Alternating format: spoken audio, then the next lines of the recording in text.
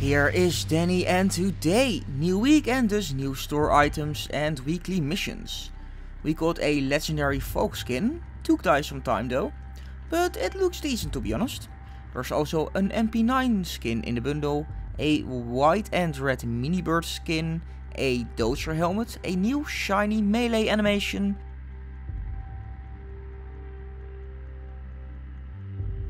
a player card of the set helicopter and a PBX skin.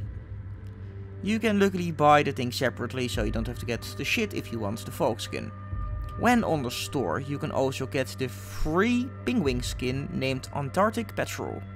The all-out war rotations are pretty basic with just Stranded Conquest 24/7 and no other special modes.